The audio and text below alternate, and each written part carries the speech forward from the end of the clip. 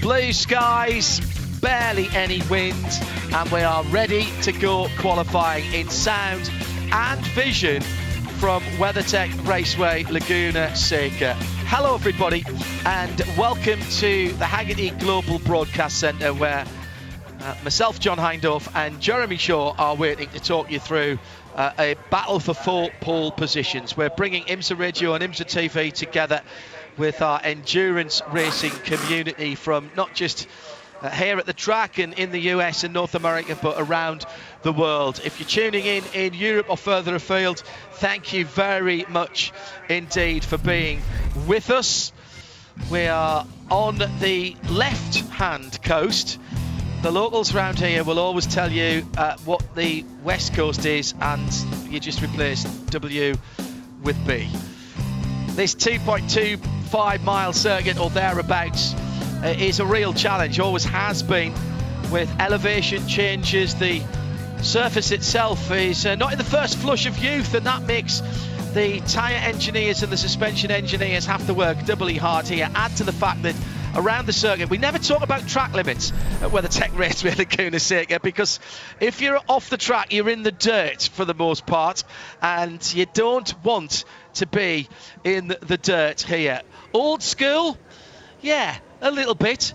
Drivers like it here because, Jeremy Shaw, they can make a difference, and ultimately that is what driving a racing car at speed is all about. And this is still a very, very tough challenge indeed for the driver and the rest of the team.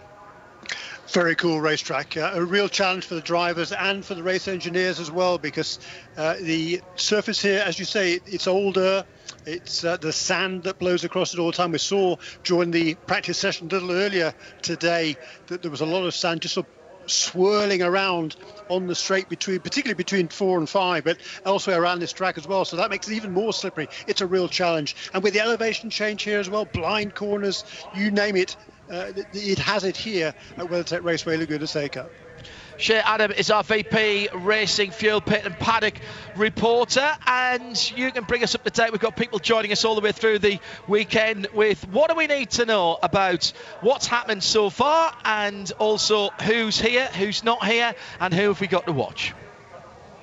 Well, what's happened so far is we have seen at times much quicker than what we were anticipating, particularly for practice sessions, and times quicker than we've seen before. The track record, which still stands to Catherine Legg, she set that back in 2018, that could fall today. 1 minute, 24 seconds, .456 was the record. Earlier in practice, Madison Snow did 1 minute 24.237, but it's not an official record yet because it's not an official session. So this qualifying session, we could see times quicker than that. In GTD, we have one driver change that is notable because Jacob Abel making his IMSA debut this weekend for Compass Racing in their Acura number 76. He will be their qualifying driver as the silver rated driver, sharing the car with Mario Farnbacher, a race winner twice over on this series at this track, I should say. We do have another car because 2 hearts are better than 1, as they've been saying. Heart of Racing have brought their number 27 machine out of the stable for Ian James, so we'll be doing the qualifying duties there, sharing with, again, former race winner and actually former race winner with Mario Farnbacher, Alex Riberas. Welcome back to IMSA. Alex, I've missed you, my friend.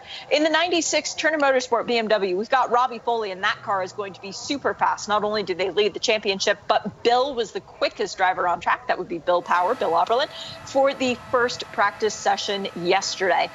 Would you like to know the rest of the qualifying drivers, or should we leave it a surprise? No, let's do it. Let's do it. All righty. We got Rob Ferriel in the Team Hardpoint Porsche. That's car number 88. He shares that with Catherine Legg. In the 66 Gradient Racing Acura, the fastest Acura so far this weekend, Till Bechtelsheimer doing the driving duties there. And we spoke to Mark Miller a little bit earlier on. Great to hear from him. John Potter is the other Acura driver going out for qualifying in the 44 Magnus with Archangel. Beautiful speed racer liveried car still. Richard Highstand trying to bring down hometown honors for Carbon as they run the Audi here at the track closest to their shop with Steve Dyna just a little bit up the road in San Francisco. We've got Roman DeAngelis, second in the championship, leading the sprint, doing the duties for the 23 Heart of Racing Aston Martin. Trent Hinman, Captain America, in the 16 Wright Motorsport Porsche, Aaron Telitz and Frank Montecalvo in the 14 and 12 Lexuses, respectively, Zach Robichon bringing home the honors for Canada in Team Fast Motorsport, and then Madison Snow, once again, in the Paul Miller Racing Lamborghini.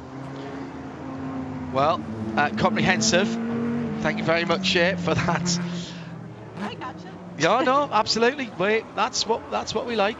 That is the rundown then for this first part of qualifying, which will feature the GT Daytona cars.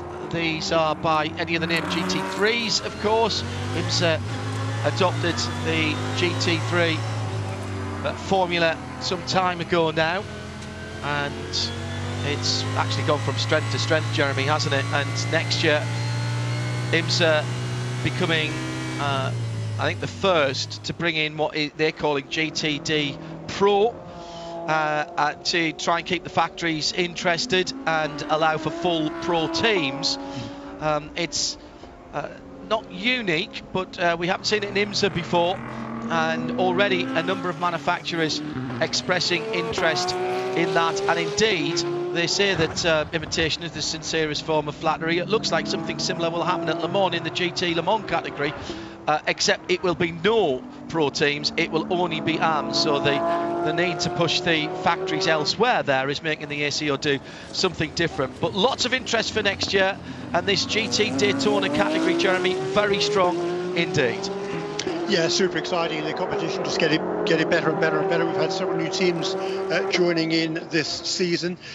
We've one of the cars, the Gilbert Korthoff Mercedes, not making the trip out west this time, but we will have a new entrant in a couple of weeks' time in GTD at Long Beach with US Racetronics joining there with a Mercedes actually for Stephen Agakani and Jacob Edson. So there's just lots of interest in this class. That's a Pro-Am, traditional GTD lineup, but as you say, a lot of interest I think for next year as well. At IMSA Radio, if you want to get in touch with us here in the Haggerty Global Broadcast Centre, 15 minutes is what we started with on the clock. Now, if you haven't been following us all year, first of all, why not? And have you got a note from a responsible adult to tell us why you've been absent from the previous rounds? But secondly, we'll let you know about a couple of changes for 2021. When I say we're qualifying for position here, this session will set the grid for GT Daytona.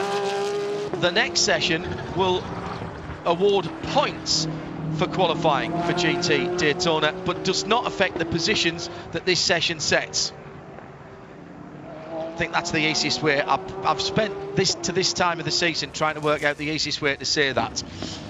So that is what happens. So it's the less experienced drivers in the cars now, and then the idea is that the pros go out and give the cars, thrash them within an inch of their life basically, and go for the points. And it's Robbie Foley who sets the benchmark to start with a time just under 90 seconds. Mr. Shaw, we have seen extraordinarily fast times this week already, on Friday in the free practice sessions and again today. What do you think we might get down to? Because I think in the last session, didn't Catherine Legg's qualifying record actually get beaten by Madison Snow? It did, yes, and also in actual fact by Trent Hinman. He dipped underneath it by a thousandth of a second as well. A little bit warmer this afternoon, perfect conditions pretty much this morning, so I don't know, she's going to be a little bit nervous. Of course, Catherine will not have an opportunity to defend that pole record here this afternoon because Rob Ferriol will be qualifying the number 88 Porsche that she will be sharing with Rob tomorrow. But it's going to be a really, really interesting session. And we've seen the BMW has been fast all the way through. Madison laid down that brilliant lap in a Lamborghini this morning. The Porsche was right there as well. The Lexus, you never count the Lexus out, do you? It's because Aaron Telitz already this season in that number 14 car has had a couple of pole positions, including last time out at Road America. Couldn't get a much more different track from Road America to here, but once again, Aaron, he's fast wherever he goes. Already down to 10 minutes, and already the times begin to tumble as on his second lap Robbie Foley gets down to a 1:25.866, and everyone else still getting their Michelins up to temperature and pressure. It's been the talk of social media and IMSA.com and various team websites this week, but it bears saying again, Jeremy, that this track is a real challenge, not just for the drivers in that it's up and down and really tough corners, but I mentioned it in the introduction there, the surface itself, the proximity of the very fine sand on either side of the track really aren't the friends of tyre manufacturers. Michelin, the sole manufacturer now in this championship, have had to come to terms with this over the years, and my goodness, they have done. But it is not a simple matter of just bunging a new set of tyres on, put a set of stickers on and go out qualifying. That sounds the easiest thing in the world. It really isn't as simple as that here. Yeah, it's not. It's a super challenging track. It's just one that every driver loves coming here, and particularly for qualifying. Fresh set of Michelin tyres and just send it, do it, get it done, go out there. Really, really good fun now. So the adrenaline will be pumping right here for all of these drivers with this qualifying session already. It's not far from being halfway done already. And it is BMW from Lamborghini by just 0.2 of a second. Roman De Angelis for Heart of Racing team in third. For the 23 Heart of Racing Aston Martin. So used to only having the one car. Their second car, Ian James, in 8th position at the moment.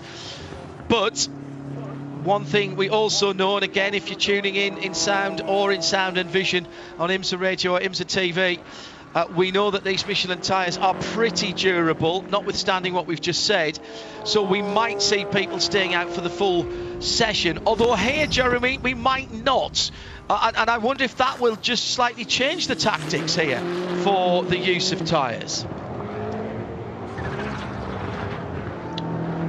And whether people won't actually go all the way to the end and put so much wear on the tyres, because of course they do have to start the race tomorrow on the tyres on which they qualify in this session.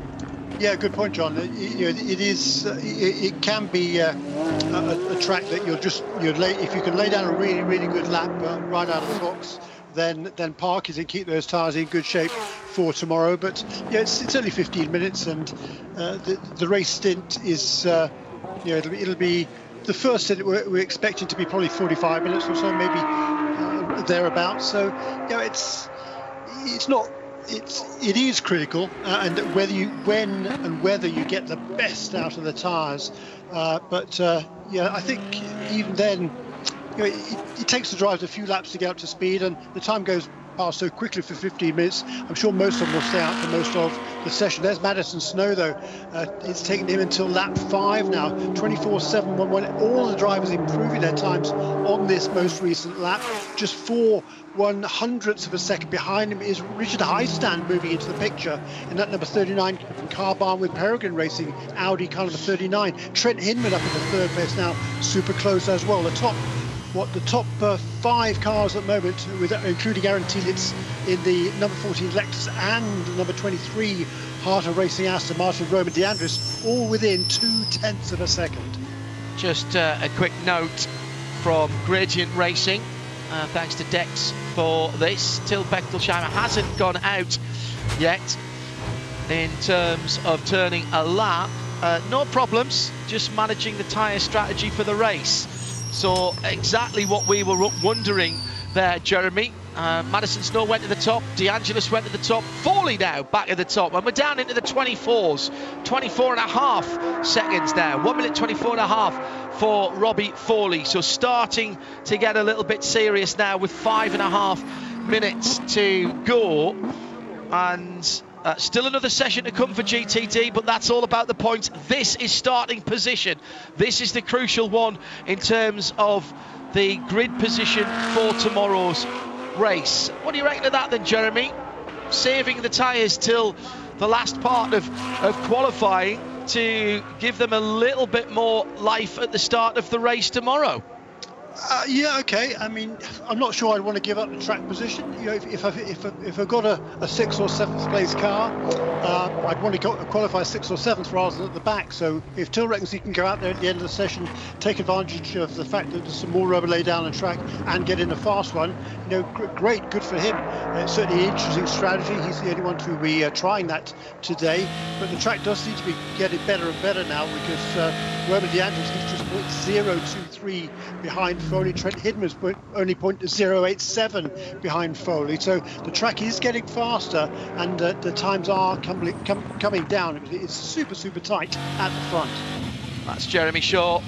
He's with me, John Hindhaugh, in the Haggerty Global Broadcast Centre. Good to have your company. Down to the last 4.5 minutes, just under.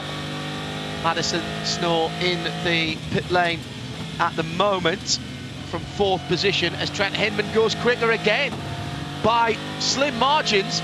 Wright Motorsport Porsche to the top of the times. Jeremy.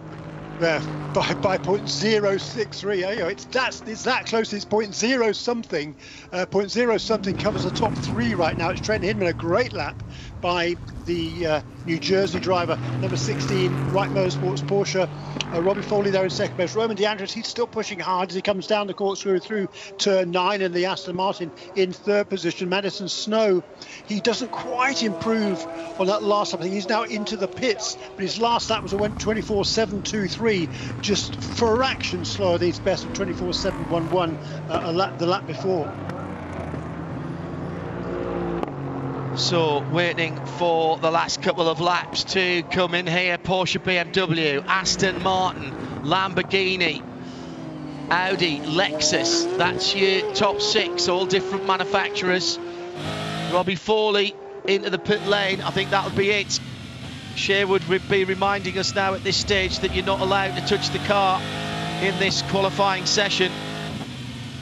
That would negate all of your times. So if you've come in at the moment, there's really barely enough time to get out and back around again.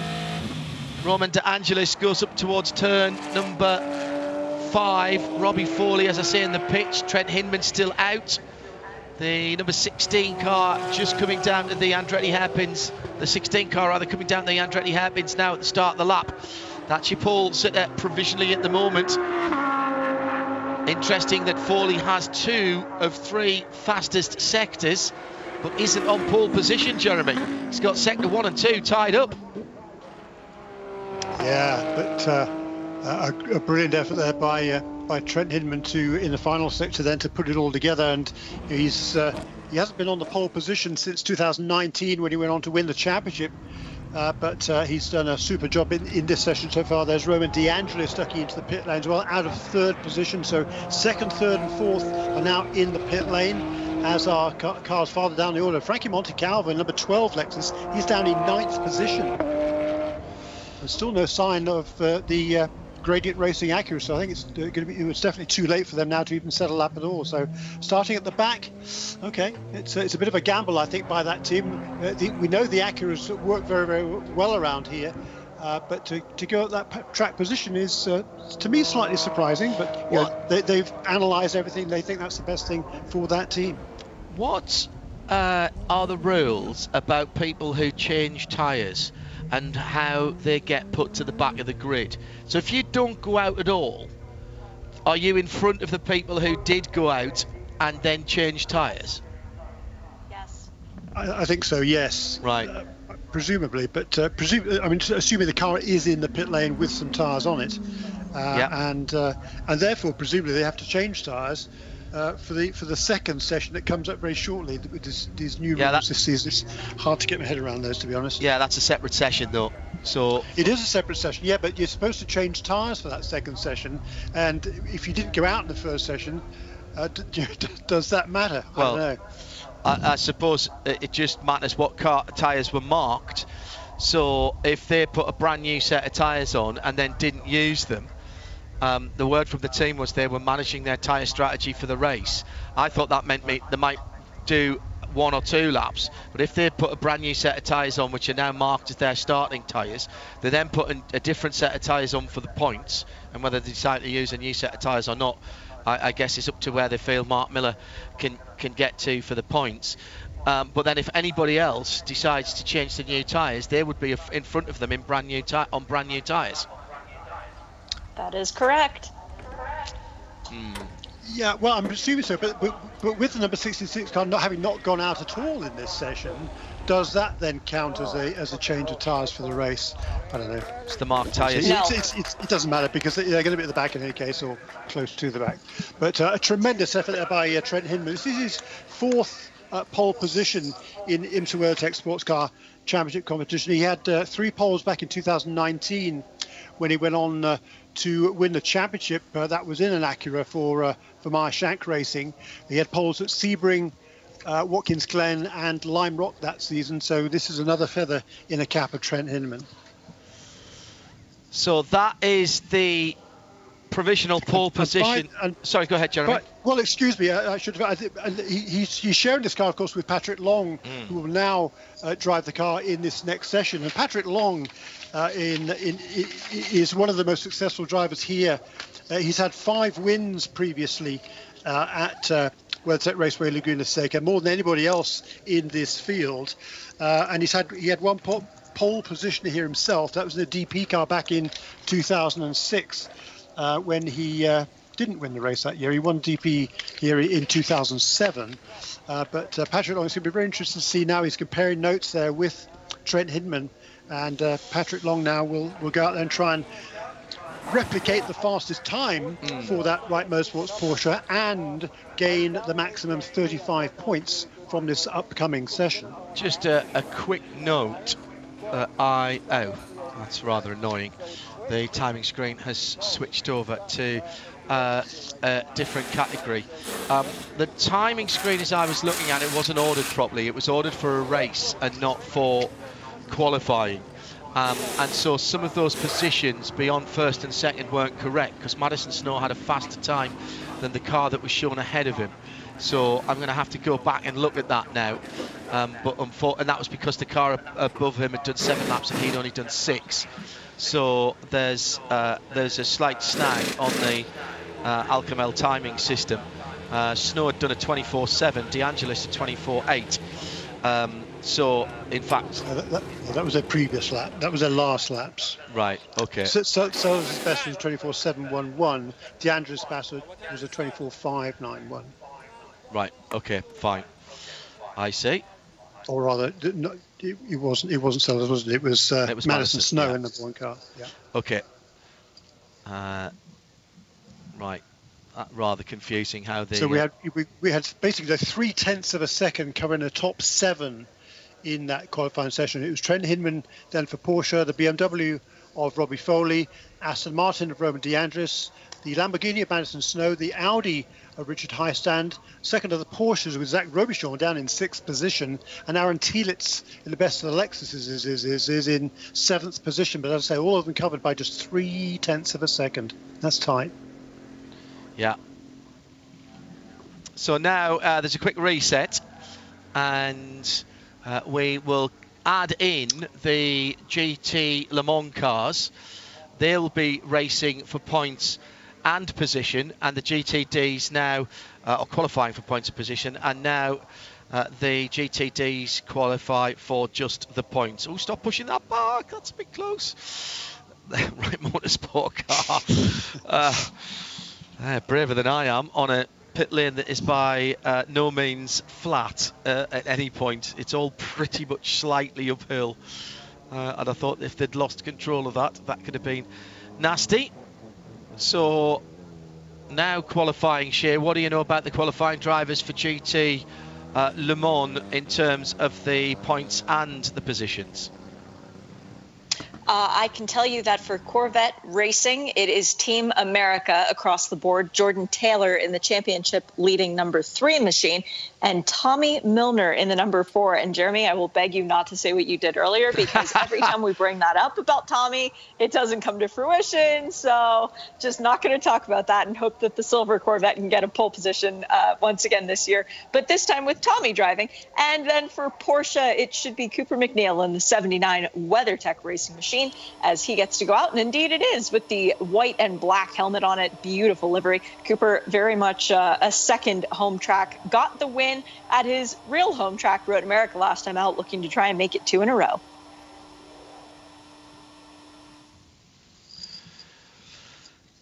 So, still waiting for this session to get underway. And if Jeremy Shaw promises he's not going to talk about Tommy Milner, he's going to make another point. Yeah, well, I'll talk about the other Corvette in that case. Jordan Taylor going out now, looking to score his third pole in a row, I think, isn't it, in that number 3 car. And he and his brother Ricky are tied for most poles amongst the field in this here at WeatherTech Raceway Laguna Seca in the field this weekend. Both of them had 3 previous poles. Jordan had the pole in the prototype in 2015 and 2018. Also, he is the defending pole sitter here from 2020. His brother Ricky has had the DP pole in 2011. The prototype pole in 2017 and the DPI pole, basically, top category each time, but different nomenclature for the prototypes of that era in 2019 as well. So both of them tied them for 3 poles coming to this weekend. So Jordan, of course, will be driving the number 3 car in this session. So, still waiting for the start of the next session.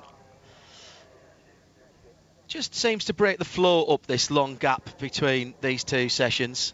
The procedures that we had in the past were pretty much quick fire. I wonder if for the future, and I know IMSA are talking to all the teams about this, that we might roll a different category out in between these 2, so that they've got time to make their changes and change their drivers. Although, of course, next year, with the addition of GTD Pro, presumably the Pro class will qualify separately. And from the AMs, at the moment, GTD a Pro AM category.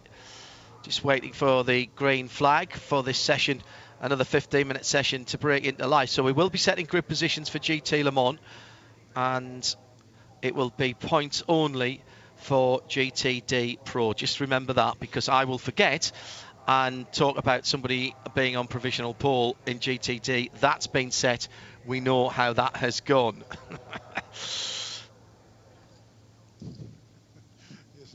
By the way, I think I said that Jordan Taylor going for his 3rd consecutive pole. It's actually his 4th consecutive pole. It would be for Jordan. He was on the pole for the 2nd Watkins Glen race, also at Lime Rock Park, and then last time out at Road America as well. So he's very much on a roll in qualifying in that number 3 Corvette. And the previous round, the first of the 2 races at Watkins Glen, it was his co-driver Antonio Garcia who started on the front position. And that car, it's won 3 of those races, but not the most recent one. That most recent race at Road America was won by the WeatherTech Racing Proton Competition number 79 Porsche. So Antonio Garcia and Jordan Taylor looking to get themselves back into the victory lane this weekend and to extend their already pretty commanding championship lead in GTLM.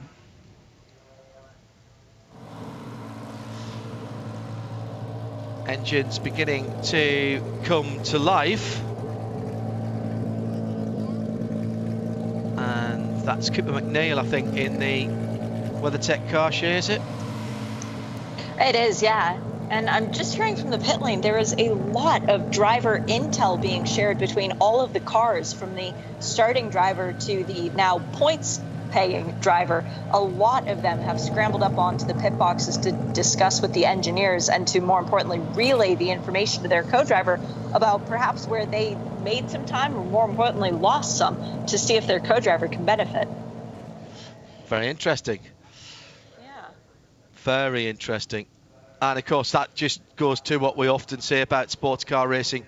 It is a team game. At IMSA Radio, if you'd like to get in touch with us, busy weekend with Porsche Carrera Cup North America racing right now at the Indianapolis Motor Speedway, and their first of 3 races this weekend. We'll have 3 more for them at the Petit Le Mans race weekend at Michelin Raceway Road Atlanta to finish off their season. All covered for you live on IMSARadio.com on our live video page. If you've already found what you're watching now, you'll notice we've got 2 players there this weekend. Double the excitement from IMSA. So put them on 2 screens, watch them with 1 eye each, or of course you can listen to the archive if you decide to throw all of your attention one way or the other, as IMSA is providing so much content this weekend. So the green flag has been thrown, and the points for the GTDs we'll leave to one side at the moment. We'll keep a little bit of a weather eye on that, but really the important part of this is the first opportunities for the GT Le Mans cars to go out and to set their grid positions and to get their points as well.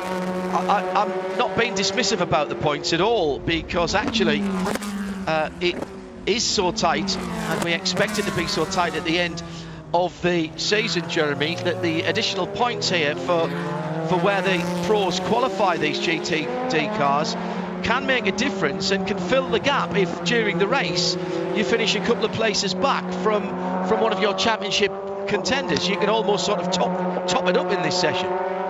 Oh, very true. Absolutely right. And you're coming into this weekend in GTD. The number 96 Turner Motorsport BMW has just an 18-point advantage over the number 23 Aston Martin, Rome DeAndres and Ross Gunn, and there's 35 points up for grabs for the pole sitter here. The lead is unlikely to change in this session. You're unlikely to get a 17-point swing here, true, but it could be critical by the end of the season. And when we look forward to when the DPI cars go out there, there's just 2 points this weekend separating the second and third place cars and teams in this race, with the number 31 car, Felipe Nasr and Pipo Derani, just 2 points ahead of Oliver Jarvis and Harry Ticknell in the Mazda coming into this weekend. And this is a round of the GTD Sprint Cup as well, Jeremy, isn't it? It is, and for GTD in that, the number 23 Aston Martin has a pretty handy margin, actually 202-point margin over Robbie Foley and Bill Oberlin. The main reason for that is that the third round of the Sprint Cup Series, which was at Watkins Glen, was not a particularly good result for the Turner Motorsport BMW. Finished down in the 12th position there, worst finish for a long time, so that put a big dent in their championship hopes there. The Aston Martin, by contrast, in the Sprint Cup has had 2 wins, a third and 2 fourths from the 5 previous rounds. And what sort of time should we be looking forward for GTLM here for their qualifying and setting the pace at the front of the field? It was the 2 Corvettes split by the Porsche in the final free practice session, but by his own admission, I think Cooper wouldn't expect to be mixing it with Jordan Taylor and Tom Milner. No, I would expect the Corvettes to be duking it out between them. And Jordan Taylor set a new record here last year by just under a tenth of a second. It used to be held by Jesse Krohn, but Jordan Taylor took it last year at a 1:21.483. The fastest lap this morning was by Tommy Milner at a 1:21.680. So he's got to find a couple of tenths of a second in this session compared to this morning's time. I wouldn't be surprised if he did that. When both of the Corvettes did their qualifying sim this morning, it was actually while there were other cars out on the racetrack. It wasn't until the final 15 minutes, which was the pro drivers only, which is kind of interesting. And we will see perhaps whether that was significant or not. Coming down to the end of the lap, Tom Milner and Jordan Taylor qualifying the 2 Corvettes. Across the line then for Jordan Taylor, 1:24.0, I realise what the problem was earlier on.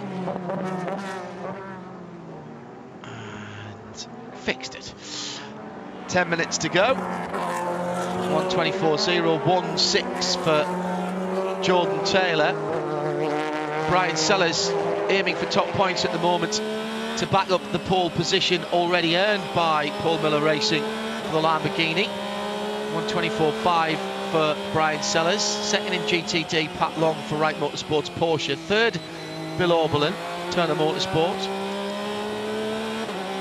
Top three drivers, all with GT Le Mans experience in the GT Daytona ranks at the moment. And as I say that, Brian Sellers spoils that for me, doesn't he? Sorry, Wright that got pole position for GT Daytona, not Paul Miller Racing. Brian Sellers coming down through the corkscrew. Just coming down to 9 minutes to go. 1:24.524 he has. Let's see if he can beat that as Jordan Taylor goes quicker at the front of the field, and now down to a 21.5, Jeremy. Pace picking up. Of course, we should mention that the GT Le Mans category is different to all the other classes here in that they have a choice of Michelin slick compound tyres, whereas everyone else is running on a spec supplied tyre from Michelin, and it's not unknown for them to mix and match those tyres that they have available to them in the GT Le Mans class, Jeremy. True, particularly without conditions being super hot this weekend either. It's pretty comfortable conditions. It's at 20 degrees centigrade, which is, what's that about? Nearly 70 degrees, is it? I'm sure that is. 2066, and on the track 66, okay. It's 45, yeah, so that's up to well, 113 in the Fahrenheit scale, so that's getting a bit toasty for the Michelins on track. That's kind of not unusual there. That lap, by the way, by Jordan Taylor, 1:21.588. That is the quickest of the day so far, but it's fractionally outside his record from last year by about 1/10 of a second. Top point score at the moment provisionally for Heart of Racing Roscoe. The 23 Aston Martin bounces to the top in the sunshine here at WeatherTech Racing Laguna Seca. 1:25.153. Now, does that count as a lap record? Because it's not a qualifying session. It's a point scoring session. I agree. No, I agree with you. It won't count for my records. But yes, another asterisk. I hate all these asterisks we're having this year. But no, the pole position should be the session that counts for record, I believe. So no, I don't think it will count for your record, but it is quicker than the lap time from last year, and remarkably, Brian Sellers is only 0.014 slower in second place at the moment, so we've got a heck of a battle now going on in GTD. And a further 0.059 back is Jack Hawksworth for the Vassar Sullivan Lexus, and all of 0.033 further back is Patrick Long. Add that all together, and you've got about 1/10 of a second between first and fourth in GTD for the points paying. Remember, we've set the grid already, and Pat Long's teammate has put the Wright Motorsports Porsche on pole position. Got to keep reminding that, mostly for myself rather than anything else. And we're down to the last 6.5 minutes as Roscoe knocks it down to a 23.8 for a GTD car in that Heart of Racing Aston. This is the dark blue checkered car, number 23, heading to turn 3 and 4 at the moment. That is some time, Jeremy. Well, it really is a remarkable effort there by Ross Gunn. I mean, it's come from nowhere, quite frankly. That car hasn't showed that sort of pace all weekend long. But when it matters, when points are on the line and they are vying for the championship lead in the overall championship, they already lead the Sprint Cup, as we said a little while ago, and they're trying to get back into the lead, which they lost on the points from the most recent race at Road America. So brilliant effort there by Ross Gunn, still looking for his first pole position. 1:21.3 is now the mark to beat in GT Le Mans. Tom Milner last time around just nudged his time down a couple of ticks of the clock and stretches out to all of 0.024 of a second. So that's a change there. Milner goes to the top ahead of Taylor, 0.024. And Cooper McNeil only another second further back. Now, I know it's a relatively short circuit here. I think Cooper will be quite pleased with that, being on a second. Should be. Yeah, he absolutely should be. That is a stout performance. It really is. Yeah, absolutely. And sub-record, new lap record there for Tommy Milner. Still looking for that first pole position. It needs the 81st start this weekend. He hasn't qualified the car in all of those 81 races, of course, but he's still chasing that first pole. Oops, sorry, wasn't supposed to talk about that, was I? No. Hashtag blame Shaw. We have Corvette Nation hunting you down now, Jeremy. Jordan now 0.044 behind as it goes down to 1:21.322. And how about this for Cooper McNeil at 1:21.9? He's now only half a second behind Jordan Taylor. It's getting better. It's getting better for Cooper McNeil. Now, if it gets hot and a bit slippery, it is Porsche time, no doubt. But those mid-engined Corvette C8Rs, beautifully balanced, but that is a heck of a time from Cooper McNeil. Yeah, and it virtually matches the time set this morning by Manny Campbell. He turned a 23.917, I think it was this morning, 914 it was this morning. Of course it was 9:14, it's a Porsche time. Excellent, yeah, excellent effort by Cooper McNeil. Well done, Cooper. Well, that tells me... faster again. Oh, 21.1. Taylor eclipses him. 21.2 and then a 21.1 from the two Corvettes. Cooper McNeil doesn't improve that time around. That was a slow down lap. But that tells me that the WeatherTech Porsche is really nicely balanced, Jeremy, and that Cooper is comfortable in that car. The likelihood is he'll start the car tomorrow, and it will be his job to try and keep with the Corvettes through the traffic before handing off to Matt Campbell to finish the race. And that tells me that they've got every chance of doing that. And that car looks, in visual terms, it looks really nice, and it's riding the bumps well. And, you know, sometimes that doesn't translate to a lap time. It is here. That's a good car for tomorrow, that Porsche. Yeah, tremendous effort there. Lawrence Vanthoor, did we talk about Lawrence Vanthoor moving up to second place? No, we did not. In GTD for Pfaff Motorsports?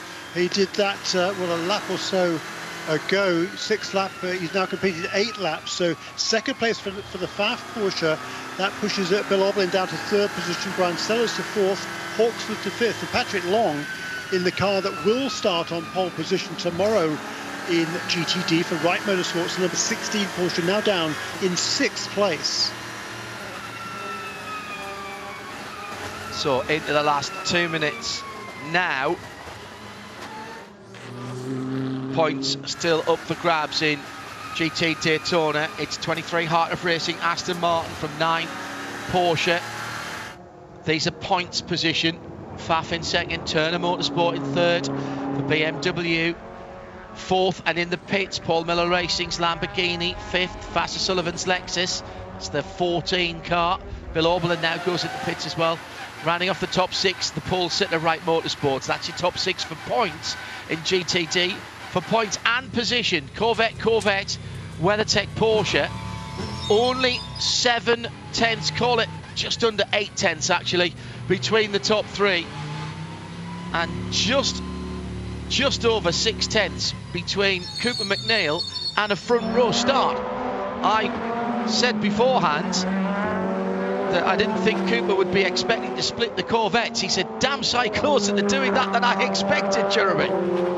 Yeah, that's I think by far Cooper's best qualifying performance here. Of course, WeatherTech Raceway Laguna Seca, he's got a lot of, he regards this as kind of a home track for him. He's certainly had a lot of racing here and success here in the past in various different categories.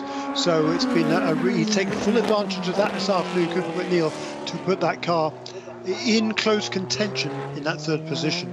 And I think now all of the GTD cars are on pit lane with still half a minute to go. So I think the only car on track right now actually is Tommy Milner, who's just going out to try and set one more lap. Last time around was a 1:21.5 for Tommy Milner, and he needs to find 0.4 of a second compared to that lap time if he's going to knock his teammate Jordan Taylor off the pole position.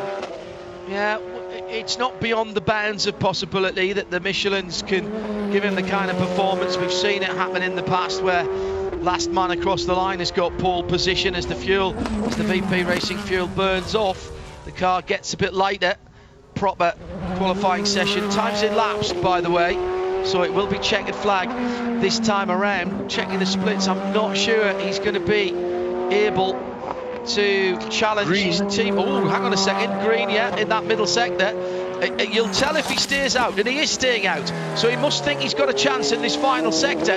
Through the final corner, a little bit sideways, a little bit of dust thrown up from the last left-hander. Now the long run to the line. He diamonds across to the finishing line. 1:21.530. Ends up 0.116 away from his teammate. So that wasn't an improvement there. But must have thought he had a chance there, Jeremy, in that after that middle sector. Yeah, absolutely right. And I think that was an identical lap time to his previous lap actually. Certainly very, very close. It was 21.5 in any case. So good consistency there from Tommy Milner, certainly. But again, it's Jordan Taylor who will have yet another pole position. He'll break that tie, at least for the time being, with his brother Ricky, as he gets his 4th pole position here at WeatherTech Raceway Laguna Seca. This also, by the way, this is for Jordan. This is his 10th pole position in total, which is second in the all-time rankings here for the IMSA WeatherTech SportsCar Championship since 2014. His brother Ricky has 13 pole positions. Now make that 10 for Jordan Taylor. Actually, James French is in second position on 12, but this will move Jordan Taylor up to third in the overall, in the all-time most successful pole qualifiers in the IMSA WeatherTech SportsCar Championship. Congratulations there to Jordan Taylor. So Tom Milner still doesn't have his pole position. Hashtag blame Jeremy. Just saying it. Yeah, absolutely. Nothing to do with us, Shane. Nothing. We never said a word. No, we're the innocent parties. No. You are. Yeah. Sorry. Absolutely. Shame. I think everybody was hoping for Tommy to get that. He's had such great success here in the past. There's a congratulations there from Jordan's dad, Wayne, who strolled along from the Konica Minolta prototype team. Now he's going to, of course, to see if his other son Ricky can get the pole in that. If Ricky's qualifying the car, which I think he's not actually. Is he this weekend? Shay, do we know? Don't know yet. No, don't know yet, but certainly another tremendous effort there. 4th pole position in a row then for Jordan Taylor in GTLM, already the championship leader coming into this weekend, and a new track record. It's Jeremy Shaw, he's with me, John Hindhoff in the Hackney Global Broadcast Centre as we're ready for the next session of qualifying. Shea Adam, our VP Racing Field Pit and Paddock reporter. Photographer extraordinaire Rick Dole capturing that for posterity. The pole sitters down there, and we're waiting for the next session to come around. What do you know, Shea, in terms of what is going to be happening? I can tell you the LMP2 qualifying drivers. John Ferrano for Tower Motorsport in the number 8. Stephen Thomas looking for another pole position in the number 11 for Win Autosport, one of 2 teams that tested here before actually coming to the track. So Stephen knows the track fairly well, having driven it a couple weeks ago. Dwight Merriman will be in the 18 Aero Motorsport LMP2 machine. And for the 52, it will be Ben Keating, once again, the fastest guy so far this weekend in the LMP2 category, for PR1 Matheson, trying to get the home pole position. Just before we leave the GTs, though, I've been doing a bit of math, and you know what happens when I do math. By my count, the championship after that qualifying session is down to a 5-point lead for Heart of Racing, 1947 points compared to 1942 for Turner Motorsport. Then in third is Pfaff with 1862, and fourth, Paul Miller Racing with 1834. In sprint category, with the maximum amount of points going the way of the sprint championship leaders coming in, they continue to lead 1725 points, ahead of now second Turner Motorsports 1518, but third is the 14 Lexus on its own. It was in a tiebreak with its sister car. They're only 5 points behind Turner Motorsport, and then the sister car is further back. So that did have an effect in the sprint championship as well as the overall. Thank you, Shea. Excellent work. Excellent work. So the usual formalities going on down in the pit lane as the GTLM pole sitter has photos, interviews. Antonio Garcia down there as well now, talking to his teammate and passing on the congratulations. In fact, the two pole sitting GT cars, the number 16 Wright blue and white and black car sitting in behind the Corvette. It's only when you see them close together that you realise just how compact a 991 Porsche is, and I actually think that's quite a chunky car now. But next to the Corvette, it looks like a 3/4 size or a 7/8 size model, Jeremy, as it's sitting in behind the Corvette. That's extraordinary. Yeah, it does, doesn't it? Isn't that weird, that perspective that we're looking at on the pit lane here? But tell you what, both cars are super effective, aren't they? And, oh yeah. And they were both the Porsche won't get the most points out of this qualifying session, but it will have the honour of starting on pole position tomorrow, and that's more important in the championship chase, because the number 16 car is currently runs in the fifth position. It's a couple of hundred points behind the leaders at the moment, but that's in new money. In old money points, that's only 20 points, which is far from insurmountable with 3 races remaining in the season. So just one further session. This is the combined session for the prototypes, both LMP2 and Daytona prototypes. That should give us 10 cars out on track, so there should be no issues with the guys being able to find a bit of track and a clear lap. Another 15 minutes set to go on the clock. And Jeremy, before we get into this, just remind us of the sort of times that we've been seeing this week from this group of cars. Yeah, we've seen lap record, sub-lap record times for both categories.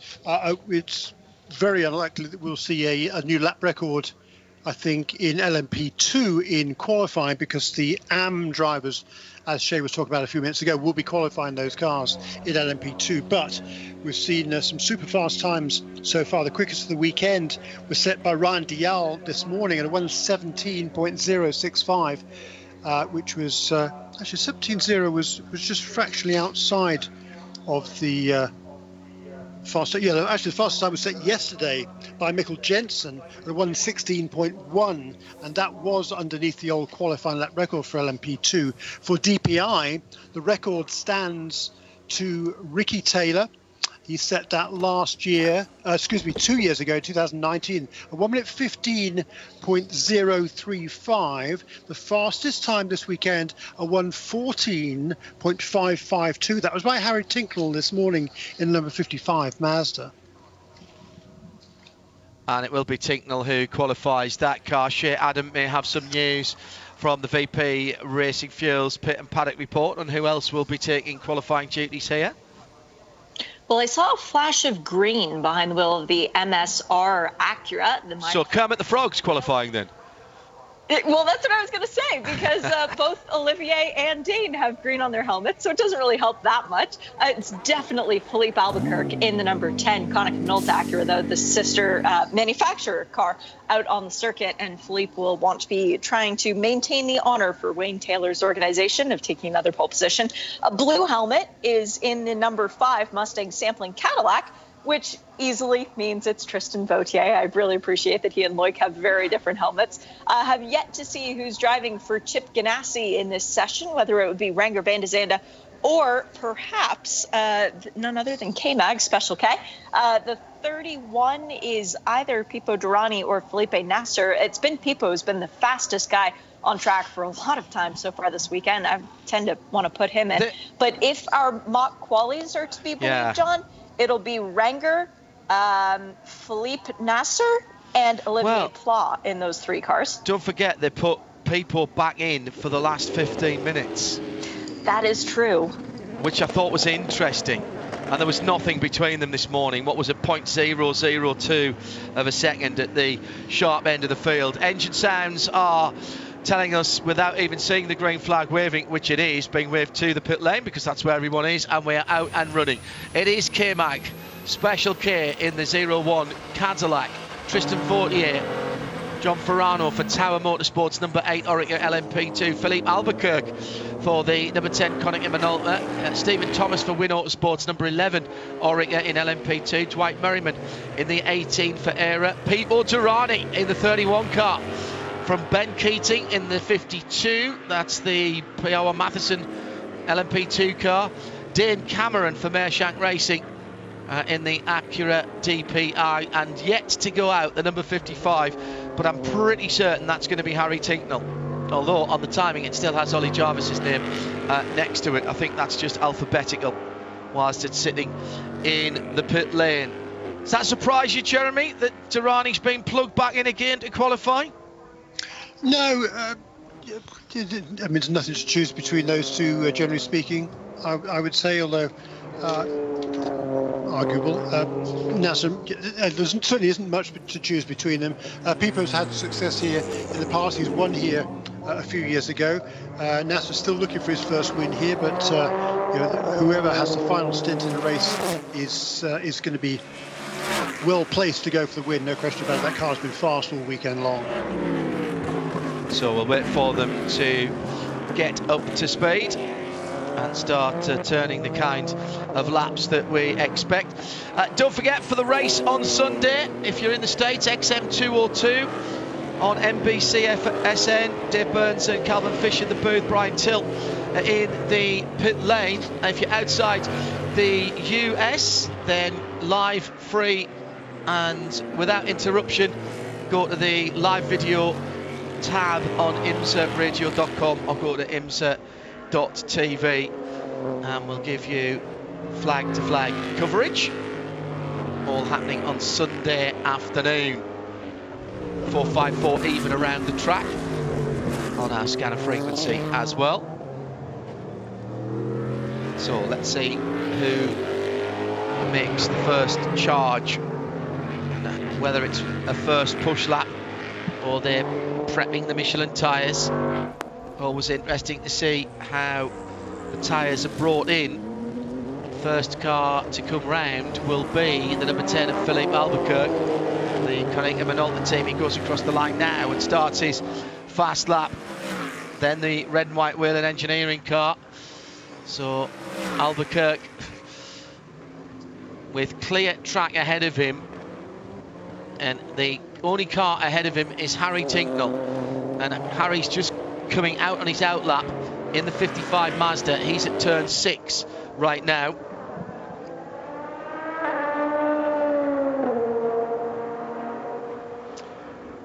.5 minutes to go. Ben Keating goes through in the number 52, P.O. Matheson.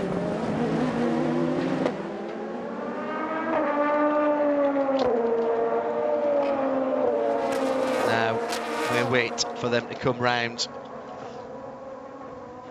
and start clicking off the times. Just checking to see where that first car is. Coming down the final corner now then for the number 10 of Philippe Albuquerque. Rounds the final left-hander right now. So this is the first push lap. Let's see where it sits. Jeremy Shaw watching interestedly. 1:15.8, Jeremy. Not bad. Pretty good. Not bad. Pretty good first lap there. Derani fractionally slower, 16.1, K-Mag 16.3. The quickest on that, the first flying lap actually was Dane Cameron at an 18.1. So we're going to see he's coming across the line right now. He goes to the top, does Dane Cameron, a 1:14.957. So that's the first sub 15-minute lap here in this qualifying session, and the first sub 1:15 lap in qualifying in ever here in a DPI car at WeatherTech Raceway Laguna Seca. Some news coming in that is going to affect GT Daytona. I'm just Shea's on it at the moment and just doing some arithmetic here, but it is going to affect the top of the championship in GT Daytona with a penalty coming through for a violation at the end of their qualifying session. We'll get back to that in a moment as we're watching the times here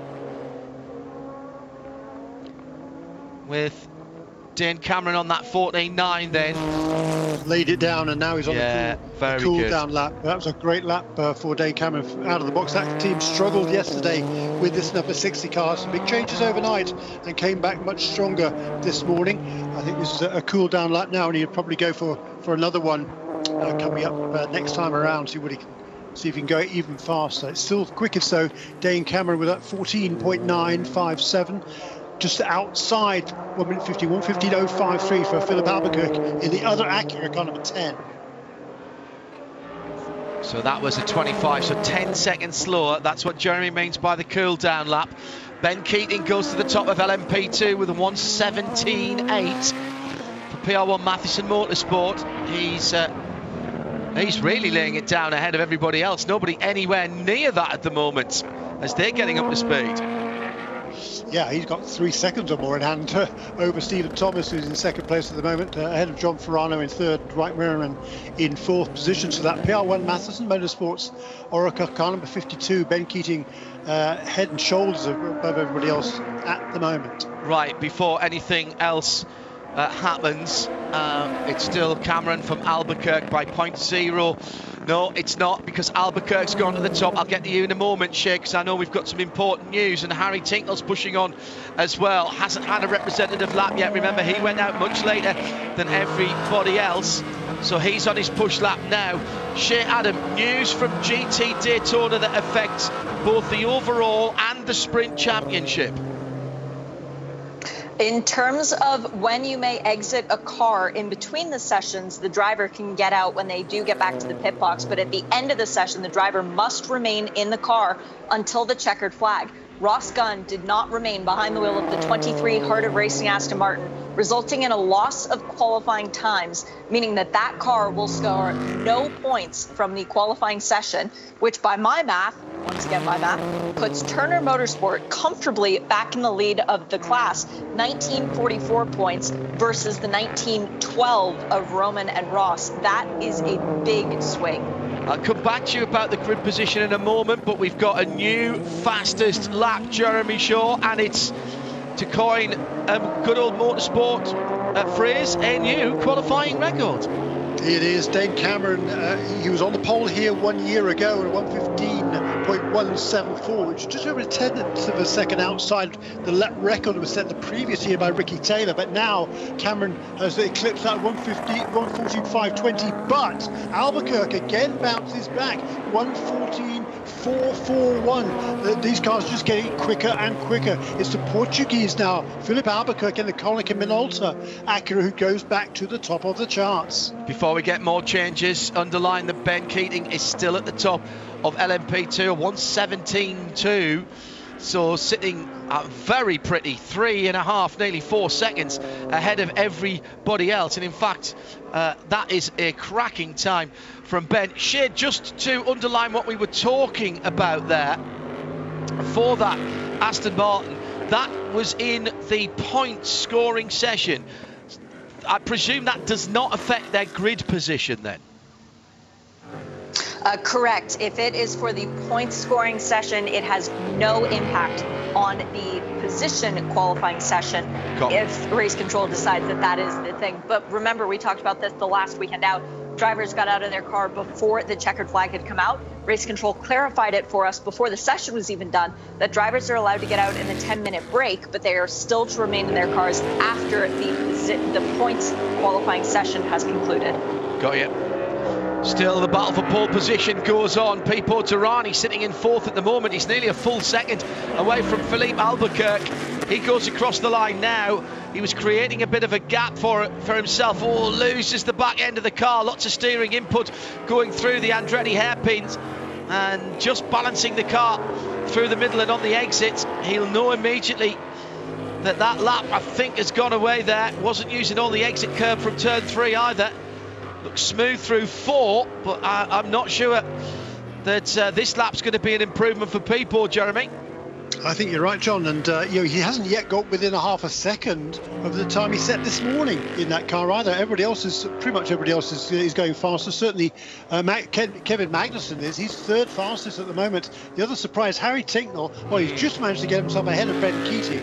Also ahead of Tristan Vautier, so Tincknell up into 5th position now, but almost a full second behind the 2 Acuras at the front of the field at the moment. Yeah, those are the 2 cars that are in terms of what we're used to seeing here, adrift just a little bit. So Albuquerque comes to the pit lane with still 4.5 minutes to go. I would suggest that the 1:14.4 then, that is going to be the Konica Minolta Gambit. 0-1 Cadillac. Kevin Magnussen needs to find half a second to get on the front row. 6/10 to be on pole position.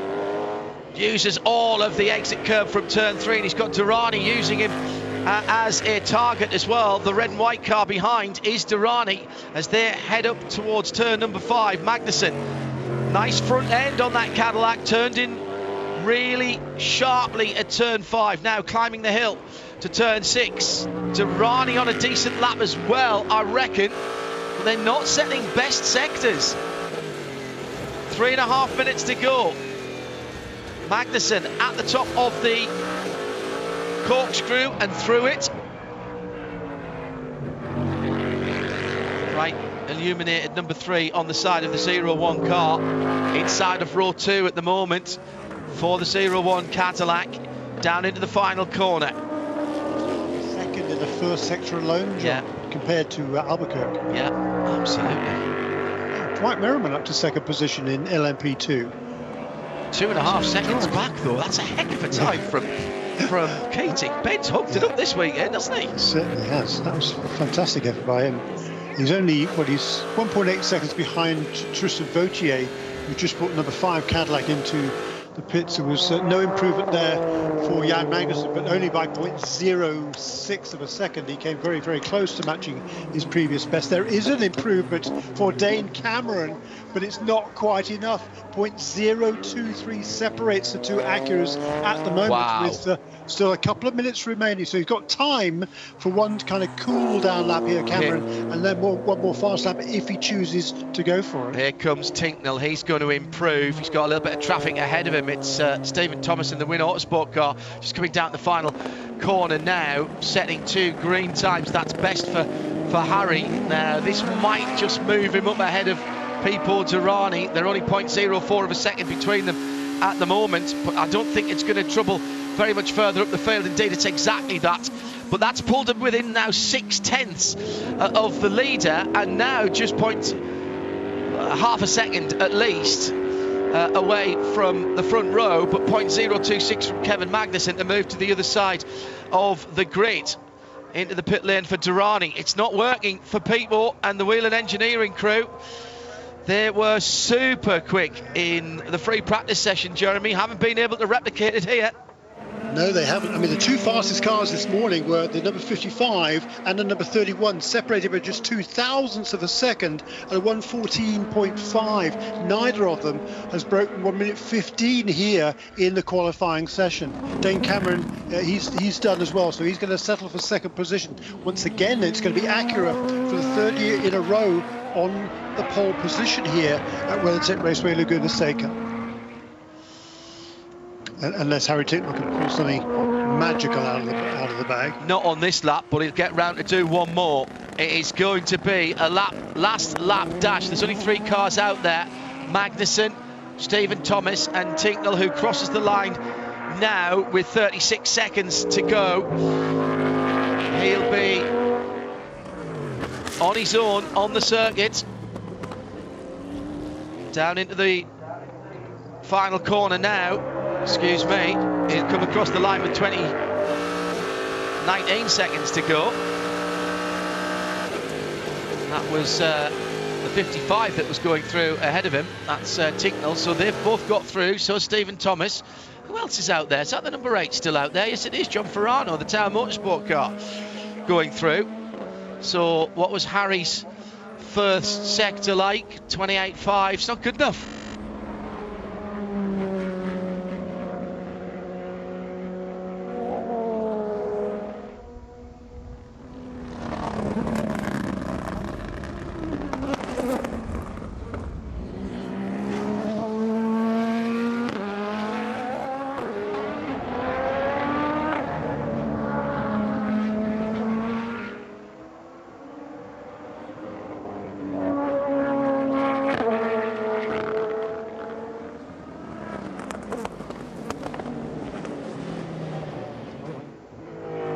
In the battle at the front of the field that I thought we might do. Pit lane for Tincknell. Magnussen coming in as well. John Ferrano will complete his lap. He's coming to the line now. See if he improves. Final car at the track to see the checkered flag. 1:21.6. Oh, pretty close to his best time, but not good enough. So it'll be Ben Keating and PR1 Matheson Motorsport for his 3rd consecutive pole in the IMSA WeatherTech SportsCar Championship for the number 52. 1:17.227, so 2.5 seconds quicker than the field. And Philippe Albuquerque, Jeremy Shaw, for the number 10 Konica Minolta Acura. Makes it an Acura 1-2 with Dane Cameron in 2nd place. They lock out the front row. Yeah, hats off there to Philip Albuquerque. That's a really fine effort. That is his first pole position in the IMSA WeatherTech SportsCar Championship. Of the prototype drivers now, only Loic Duval has yet to gain at least one pole position. And generally, it's Tristan Vautier who qualifies the car. Did do today, certainly. So another feather in the cap there for Philip Albuquerque. Ricky Taylor he won this race last year with Helio Castro-Neves, and looking to make it 2 in a row. And certainly Philip Albuquerque has put that Konica Minolta Acura in the best position to do so by qualifying on the pole position this afternoon. And sure, it's not been a happy track for Philip Albuquerque here down through the years. Yeah, he's never been on the podium at this track, and there are very few tracks in North America where you can say that for the championship leader. He was actually a part of a car that didn't even take the start back in 2018, Joao Barbosa getting hit from behind and coming to a stop well before the start line. They were in the championship hunt that year, credited with 0 points not taking the start. So for Philippe Albuquerque, getting a pole position here, his first ever pole position in IMSA, even a little bit sweeter. And not to mention those 35 points, that comes in to help, especially when Felipe Nasser and Pipo Derani are trying to hunt you down. Well, it's another Taylor pole position. We had Jordan on pole for Corvette. Ricky's car and Wayne Taylor's car on pole position courtesy of Philippe Albuquerque. And that is indeed, Jeremy, very good points for the championship leader. And this is where these points do start to add up. Yeah, true. That is absolutely a fact. And coming into this weekend, actually, Ricky Taylor and Philip Albuquerque, they've scored 220 points in qualifying prior to this weekend. It's just one more than Felipe Nasser and Pipo Derani, who have 219 of qualifying points from each of the races. But now this will be a 9-point swing with 35 then for the championship leaders, Taylor and Albuquerque, and only 26 for the 5th position qualifying. I think it's the worst of the season for the number 31 car, so that'll extend that championship lead just a little bit more. And it had been whittling down these last few races. That's exactly what Wayne Taylor and these boys were looking for. Thanks to Shea Adam, our VP Racing Fuel Pit and Paddock reporter. Jeremy Shaw was with me, John Hindhoff, in the Haggerty Global Broadcast Centre. We've got plenty of broadcasting to come this weekend. Go to imsaradio.com and go to the bottom of the homepage. You'll see the schedule for RS2 IMSA Radio there. We're live in sound and vision with IMSA action from here at WeatherTech Raceway Laguna Seca and from the Indianapolis Motor Speedway as well for Porsche Carrera Cup North America. Thanks for being with us. We'll be speaking to you again soon. More action from IMSA to come this weekend.